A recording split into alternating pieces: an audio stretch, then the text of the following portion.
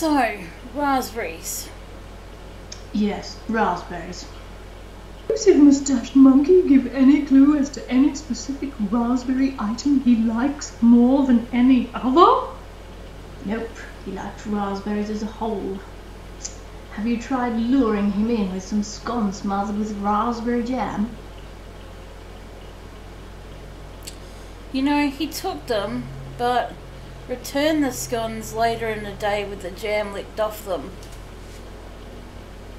What about a stash of jam sandwiches? No, we tried that about a month ago.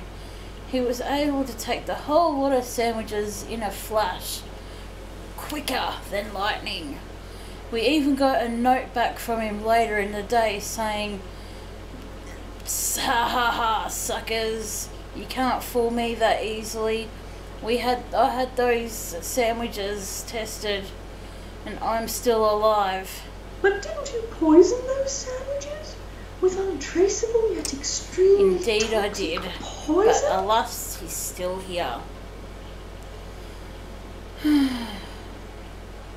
I could really do with some music on right about now. What do you reckon? True that.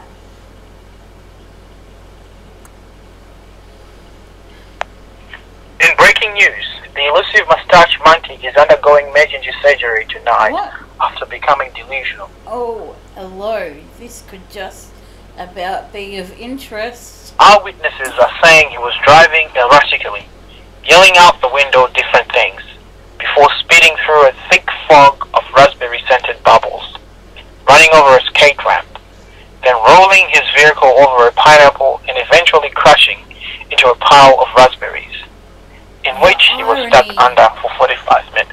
But thanks, Violet. We couldn't have done it without you.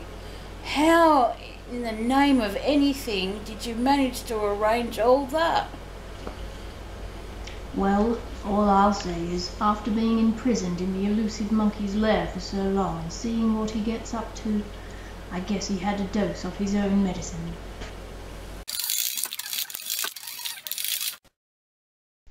It's you lot. How I despise you all. Especially you, Violet. Traitor! Why don't you take this back and go back to spewing rainbows or something?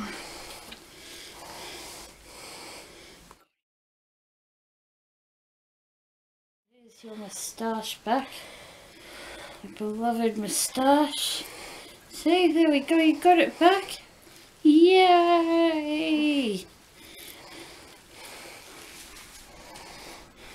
I suppose you want to know what I do with the moustaches then? Yeah, actually, that would be great, Well. thanks. Truth is, it all started when I learned how to knit. My family didn't have much money for wool, so my dad and uncles would grow and colour their beards so we could knit stuff out of them. Yes, the facial hair link, but what about Honestly, the real reason?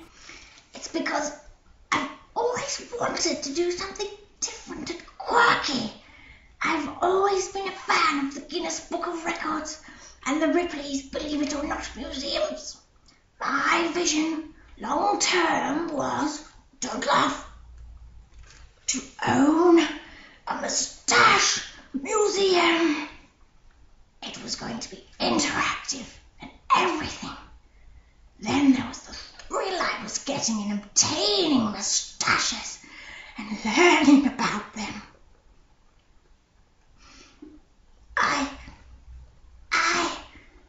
I'm sorry for everything.